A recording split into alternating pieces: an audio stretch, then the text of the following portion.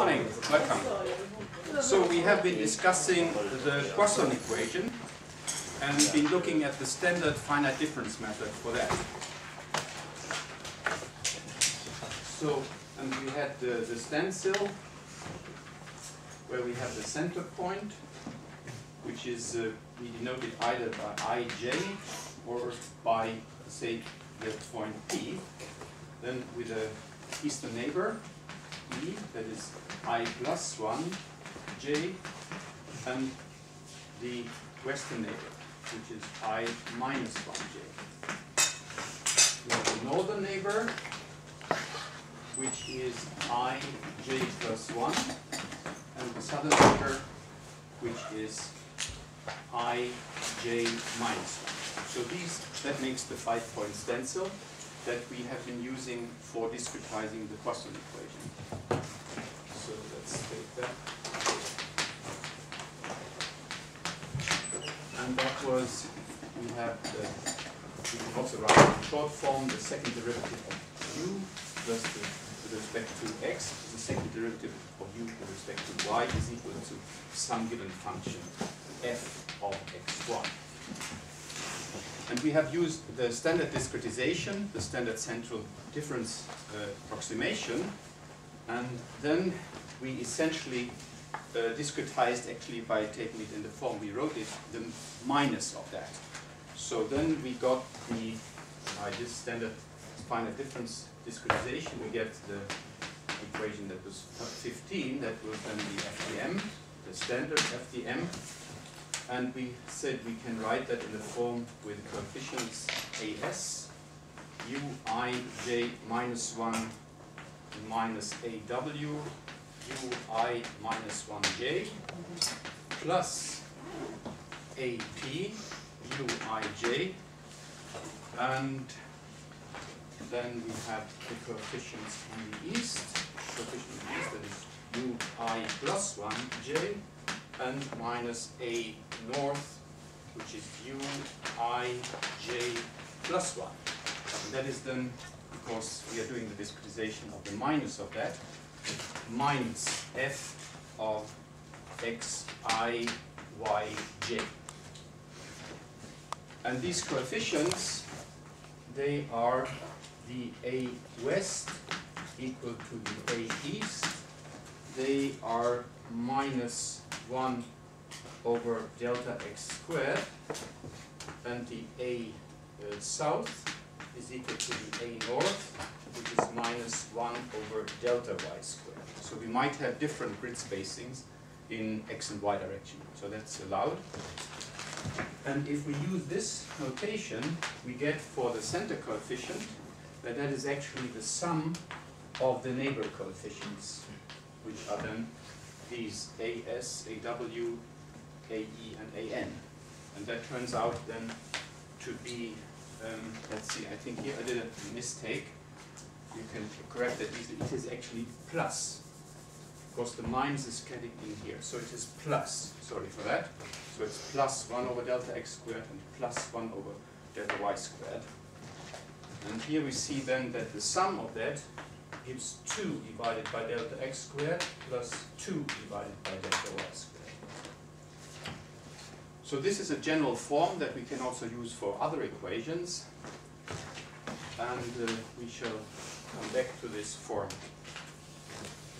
What we did yesterday was to see what this equation means. Actually, it is not just one equation, because it is valid for I from 1 to ni, and for j from 1 to nj. So it is valid at all interior grid points, because in what we did yesterday, we assumed Dirichlet boundary conditions at all the boundaries. So remember, we had a rectangular domain, and we had then our grid equidistant in x and y, and we assume that we have along the boundaries everywhere we have the solution given as boundary conditions, as Dirichlet boundary conditions. And then our notation was then that we have the 1, so the I is going then in this direction, this is the ni, and here we go from 1 to nj. So the zeros, say the I equal to 0, that is a boundary. The I equal to nj plus 1 is a boundary. J equal to 0 is a boundary, and j equal to nj plus 1 is a boundary. There we have the data we don't need to compute. So we restrict ourselves to the points where we need to compute the unknowns. So this would be then the point x, ij, the index ij. Okay, and we saw this leads to a block tridiagonal linear system of equations. And in that system, then these coefficients appear, and we saw that we can, now we want to see also that we can write this system in a little different form, and that is what we want to do now. So the form that we saw yesterday, this block tridiagonal form, that is a way to express all things in detail. But we can also do it in the form that we shall see now. So this block tridiagonal form that we have, 16, that corresponds to the form that we want to look at now. And that is a pentadiagonal. So then we look at the level of all the components itself. And that is a pentadiagonal linear system.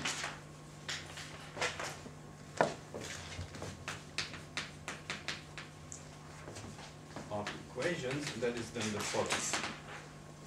We call that 18. Need some space. It's getting big. And let's see. So we argued first that we have an ordering. We have to have an ordering. And we decided on the ordering to start with 1, 1, then take 2, 1, so at I. So we go along I. So here, and then we go up here. We continue here and go along this line, go up again, and continue all the way to the end. So that is our ordering. So regarding to I, we let the I first go, and then J. So that means the unknowns that we are going to get, they will be, we write them already in this form, that will be, we start with the U11, the next will be the U21, and so on. And then we will get the UNI1. Then we have gone through all in the first line of the unknowns. And then we get here. So that is then 1, 2, U1, 2, U2, 2. Let's see.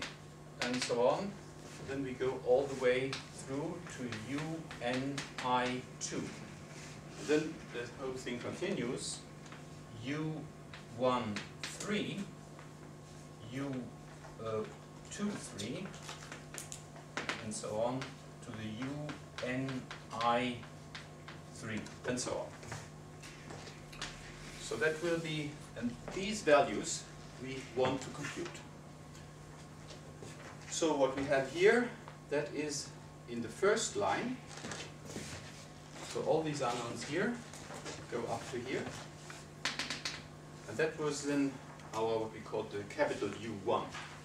And then this one up to here, that was our capital U2 in the block tridiagonal form. That is then representing the unknowns on the second line, second interior line. And then this is then the third one. On the right hand side, we shall see what we get. We already can say that from the very start, we will definitely get here the minus f of x1, y1. Then, that will definitely appear here, the minus f of x1, y1.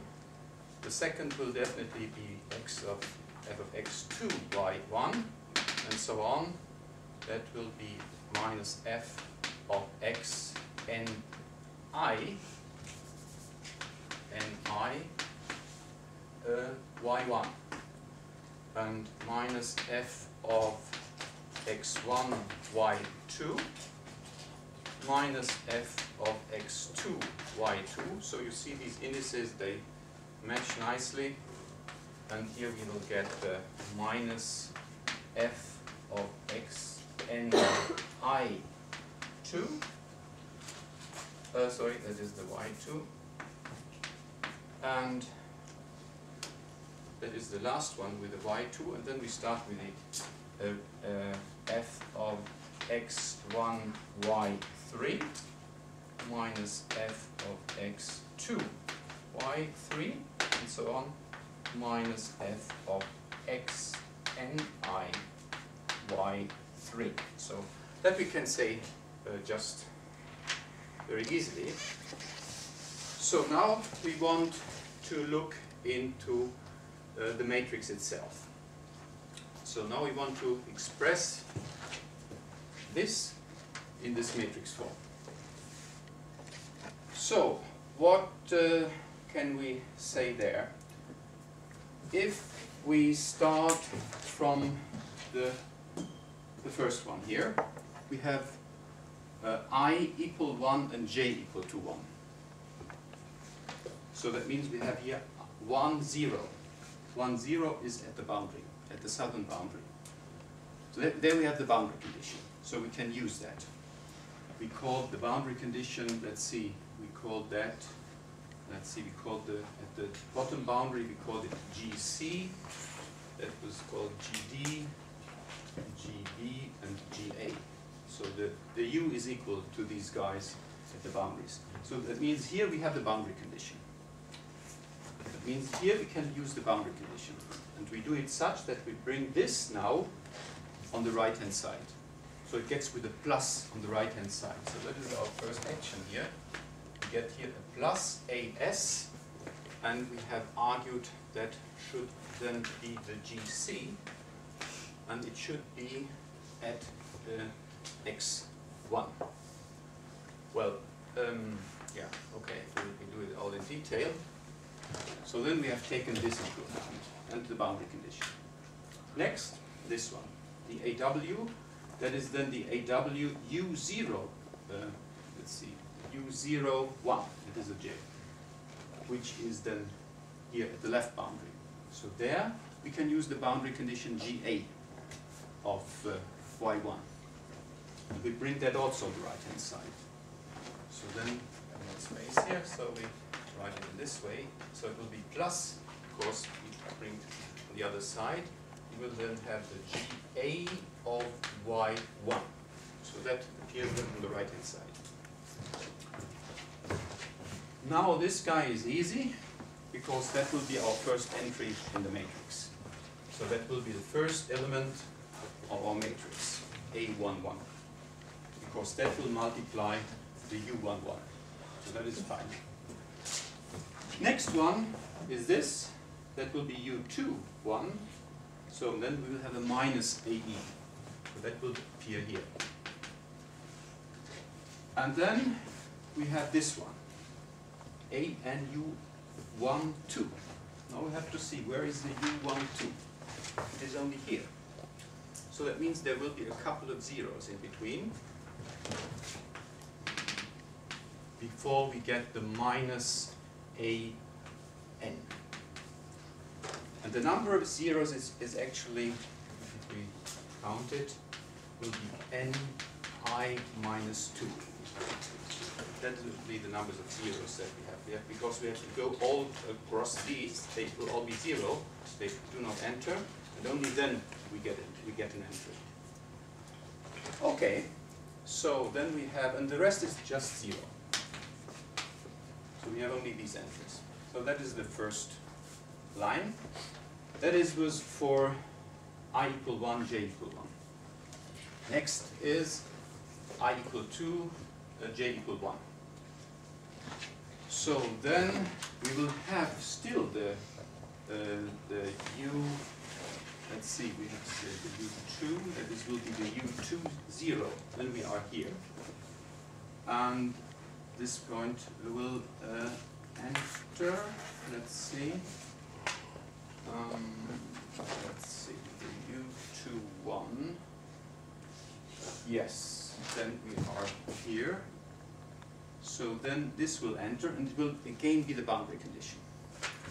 Because we have u20, u20 is also at the southern boundary. So we can again move that to the right-hand side. So we get then the plus AS GC, and that will now be at x2. Then we get to this one. Now we are fine because we have I is 2, this will be 1, 1. 1, 1 is this, so we'll get an entry here, which will be minus AW. The next is in the diagonal, 2, 2, and that will be then the AP, let's see, no, that will be the 2, 1, sorry, 2, 1. That's correct. And then we will get the minus AE, U3, 1. That will be the minus AE. And then we get again a couple of zeros because this will be then the U22. The U22 is here. So it will be then down here, minus AN. And in between, we will have again the NI minus 2 zeros. And from that on, we will just have zeros all the way. So now I skipped it. It should be in this height, but so it should be match that. But okay, you see the principle. And well, I used too much space, I see here, but we don't mind. We have now taken into account, no, we are not yet ready, because we will continue this all the way down until we get here. When we get here, then we will have again the AP in the diagonal. We will again have the AW to the left and the minus AE to the right, because they are coupled.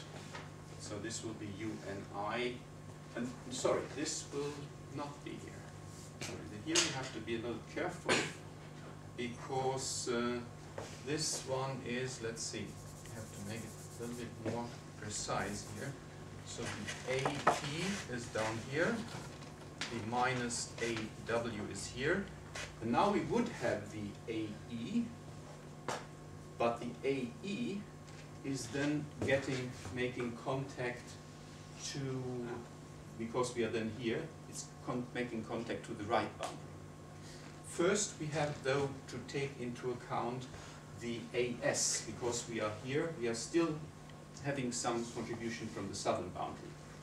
So that will be minus AS UNI 0. So that will come then on the right hand side. So then we will have then with a plus U times GC of XNI. And the last one before, that is similar to that one, but actually in this very last one, we will have also the AE contribution, as we just discussed, because we are here, and this contribution from the AE, that will be then the UN I plus 1, 1. So that will come to the right-hand side. So let's do it this way here. So we'll get then the plus, that will be the plus AE. That will be then the GB of Y1. So that will enter here. Okay, so then we have this here, that is okay. So then we have here just the rest will be zeros. Up to, let's see, not all the way, because we will have also the AN. The AN will also enter at some point the minus AN, because this will be the UNI, this will be 2. that will be then, it will enter here. So this has to be multiplied with this. So therefore we get a contribution there. But the rest here, and this AE, the last one will be up here. So, and the AW will be here.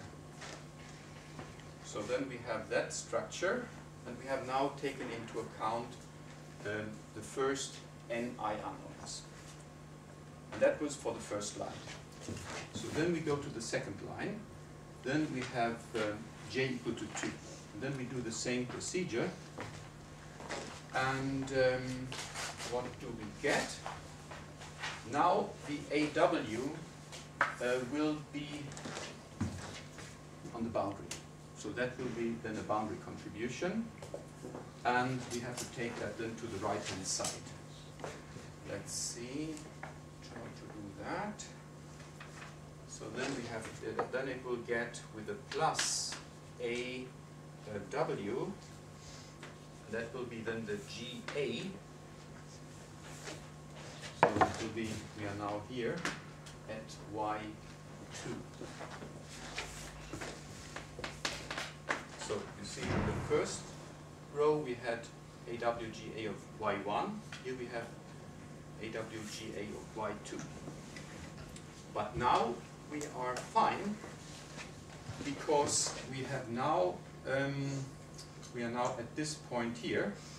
So we have then the AW will be we have access to that. No, we have not access to that, so that will be a 0. That is a boundary condition taken into account. But the AS, that is now available because this is now this AU11. So that means we have the AS and will be minus AS, that will be here, the minus AS. And in between there will just only be zeros. And then we start again with the AP, multiplying the U12. And the neighbor is of course minus AE, multiplying U22. So that is all fine. Then we will have again our NI minus 2 zeros, and we will have a minus AN. So that will then go on, let's see, I think it will be the U13, yes. So that is available. So then you see this structure will continue. Now we are fine, and we will then have, the next one will be 0, the minus AS will be here, 0's here, and we will have a 0 here, but here we'll get the minus AW, the AP, the minus AE, NI minus 2 zeros, and up to here and the minus AN. So this structure will continue all the way down. And also the ANs and the AS will continue all the way down. So then what we get in the end is we get the AP in the diagonal. We get the, we go to the left, the minus AW, but we have in between always some points with the zeros. And the zeros then will then be the points where the boundary conditions enter. That is the same with the AE.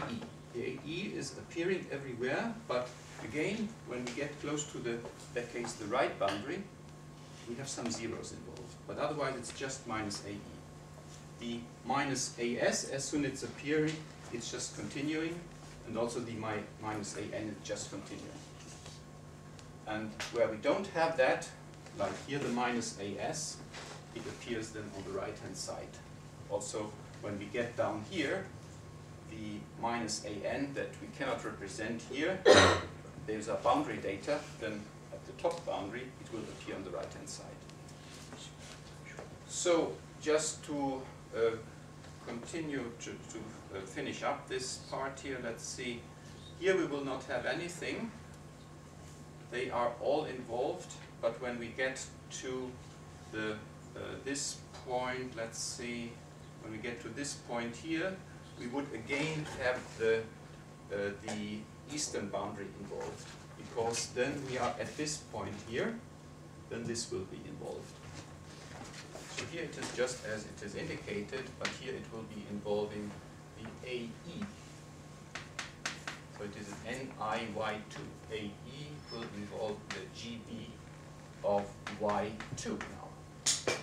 Okay, and then it will, so this pattern that we have here, that will continue. So the next will be again the AW, the GA of Y3, that is the left boundary, here is nothing, and here we will again have the AE times the GB of the Y3. In between there is just the right hand side. So this pattern will continue up to when we get close to the last, when we get to the last NI unknowns, and then we will have this pattern plus on the right hand side contributions involving GD, involving the AN. So we will have, like we had here the AS, we will have here down in the bottom the AN, the northern boundary, times GD of similar terms. And in between these diagonals, all the way in between here, all this here is 0. And also all this in between here, that is all 0. And then the lower left and the upper right is all 0. So then we have this structure here, that we have do it like that.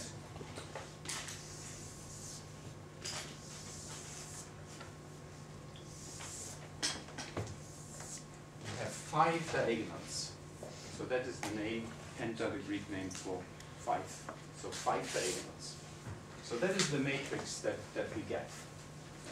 So it is a little bit more complicated to write it in this form. You see I run out of space. Then writing it in the block tridiagonal form that we saw last time. There I could write it really on one part of the blackboard and we could identify all the parts. But it is the same thing. And you can build it up in both ways. You can build it up with a block tridiagonal form. There is in MATLAB, there is a command called KRON, that is for Kronecker product. So if you use that, you can build it up with a block tridiagonal form, or you can just do it directly in this form, and that is what Radar did, what you can look up from the Tuesday demo, and what you can also use for exercise 10. Okay, so then, so this is then a little of a job and a bookkeeping job, and to do that. But you see there is a nice structure in that, and so you just have to do that carefully.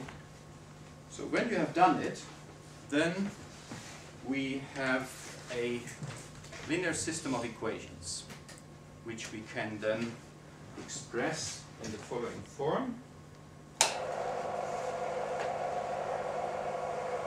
We have then the matrix A, that is this block tridiagonal matrix.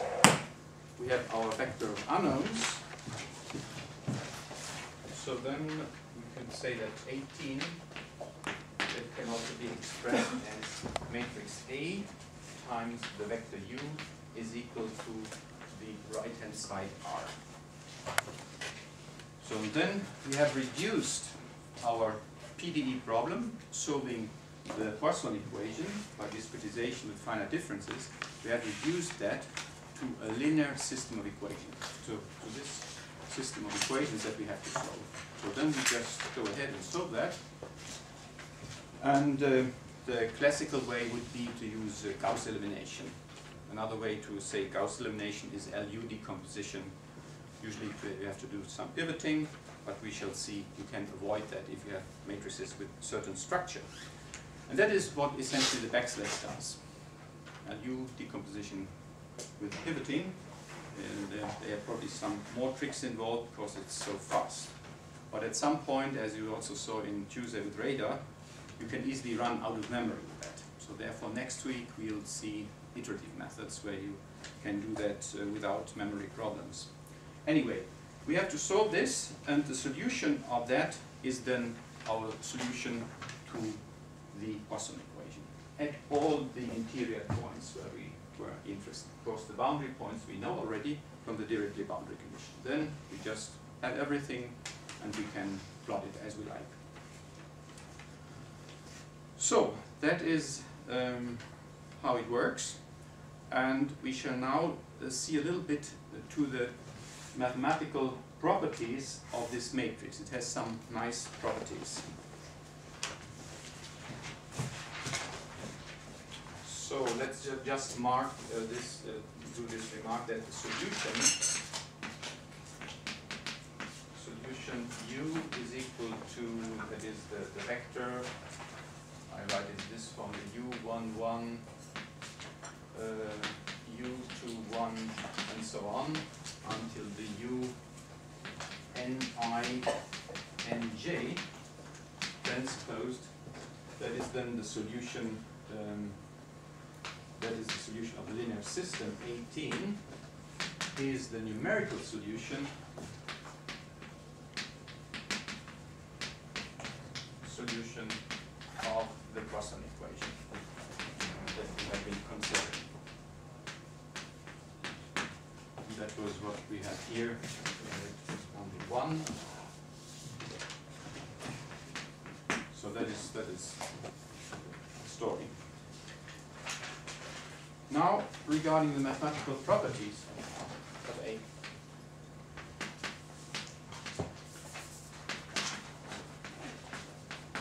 Because they are useful when we do the solution of the system.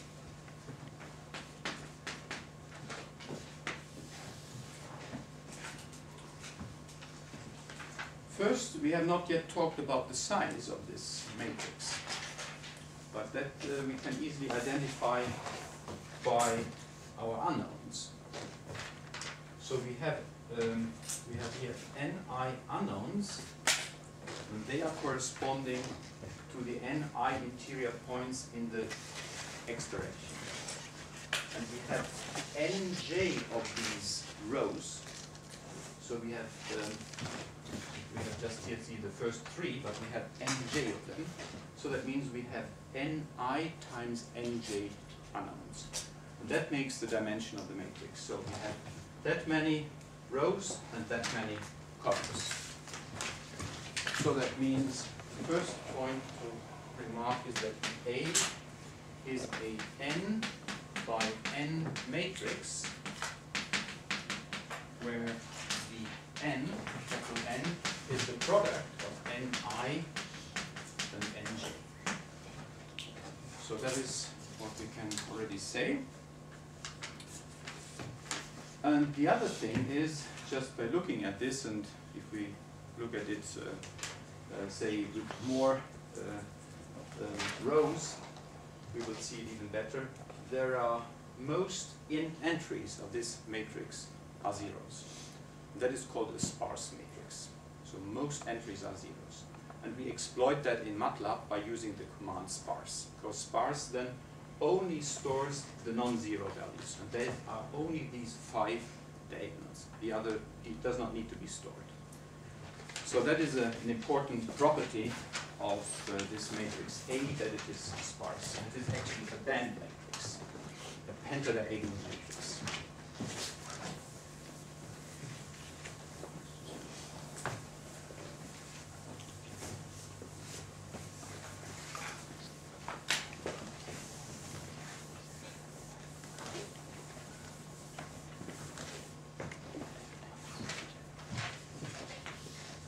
So, let's see.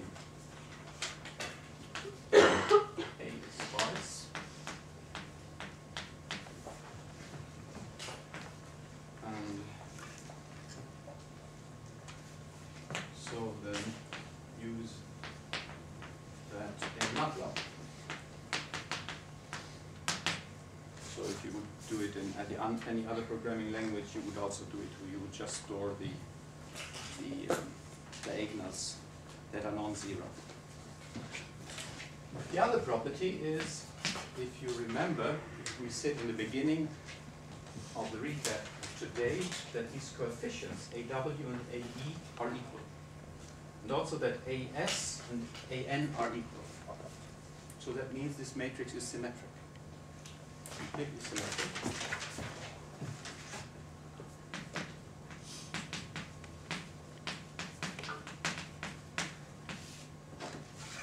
And that means to say that A is equal to A transposed. That is the dash in MATLAB. And for the reason I just said. Then a property that is not so obvious but can be shown, that A is what is called positive definite.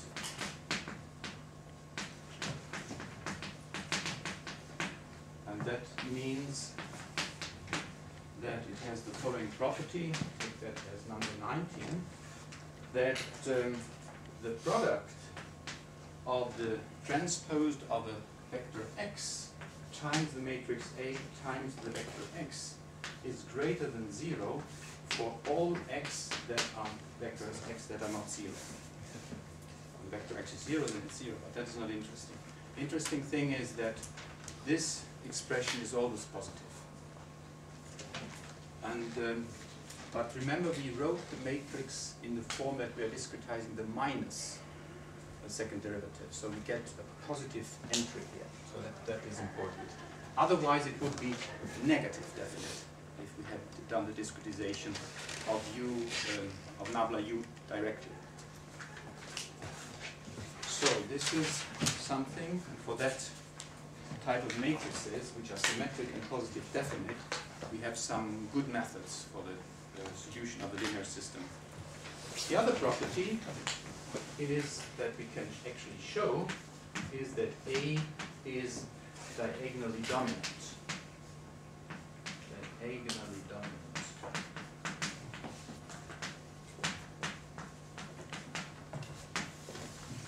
And that means the following.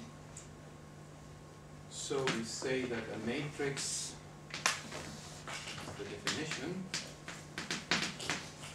matrix A diagonally dominant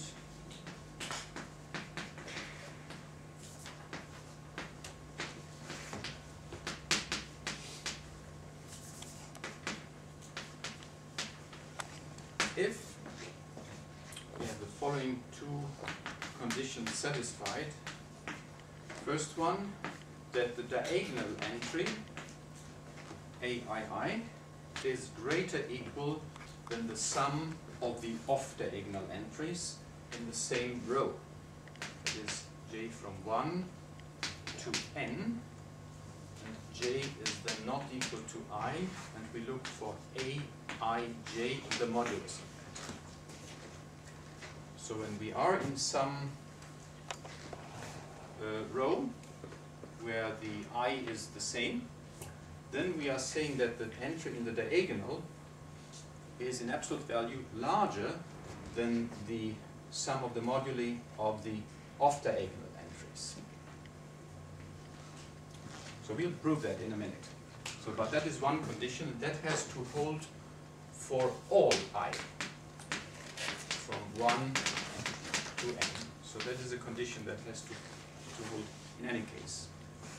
It has to be greater equal. So equal is okay. But we have another condition in addition. That is the condition that this must be fulfilled with a larger, or at least one I. So the I has to be larger than the sum of the off-diagonals from j from 1 to n, j not equal to I of the aij for at least one I. So then, then we say that the matrix, if fulfilling these two properties, is diagonally dominant. Now we want to prove that for our matrix here.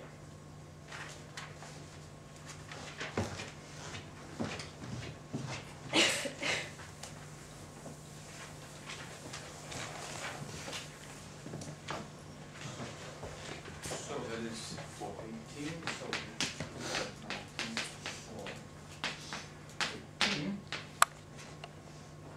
So we have to look at this absolute value. But we have, this is positive. We say this is 2 over delta x squared plus 2 over delta y squared.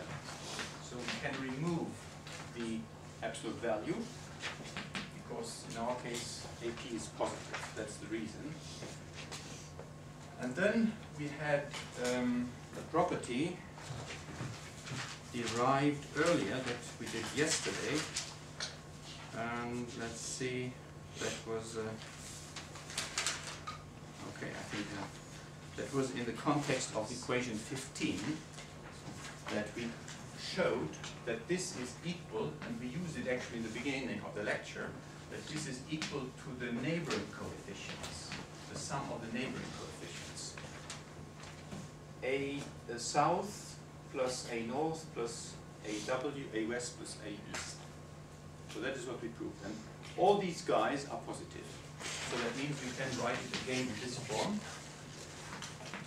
ND, and that is then absolute value of ND. And now we see what do we have. We have in the best case we have these guys with a minus sign. We have all minus AS, minus AW, minus AE, minus AN. But that is for the absolute value, it's no problem, it's the same. So that means we can also write this then as the sum of the neighbors of minus A and B. And then we are done. The rest is 0. So then we have proved everything, because this is then equal in our case to the sum of everything that we have in the line, in the row. So then we have, because anything else except for our neighbors is 0. So we are essentially, we are done. So then we have equal. So then that means from that we have the condition 20a is okay. That is that the larger equal. In our case it's equal. Then we have to look for this case, but there we can take, for example, the first row easily. In the first row we have, so the first row we have the AP, again is positive, it's unchanged, and that is equal to, we can just use our arguments that we have here, that is still valid for minus A and B, but in our case we have only the minus AE and the minus AN involved in our case. Minus AE plus minus AN. So then we have, and that is all what we have. This is the sum of all the moduli of the off-diagonals. The rest is 0. So then that means from that the condition 20b is satisfied. So then we have shown for at least one I, it is I equal to 1, that this condition holds. And it is valid for many, many other rows. So this definition, this condition is clearly satisfied. So that means that the matrix is diagonally dominant. Okay, I think we take a break here and continue after the break by completing this and looking at the condition, at the situation when we have not directly boundary conditions given all over the place, but when we have at some boundaries Neumann boundary conditions.